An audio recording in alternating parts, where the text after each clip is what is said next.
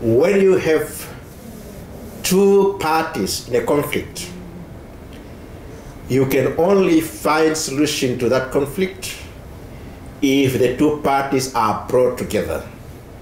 In any conflict, Namibia has always encouraged dialogue between the parties to the conflict.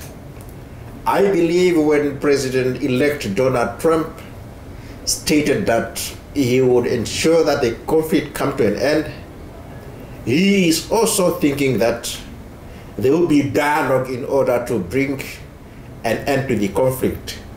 And what President Vladimir Putin said, that he is ready for the dialogue, is a move in the right direction, because the conflict between Ukraine and Russia has an effect, particularly economically, to a number of countries because of the sanctions that are involved.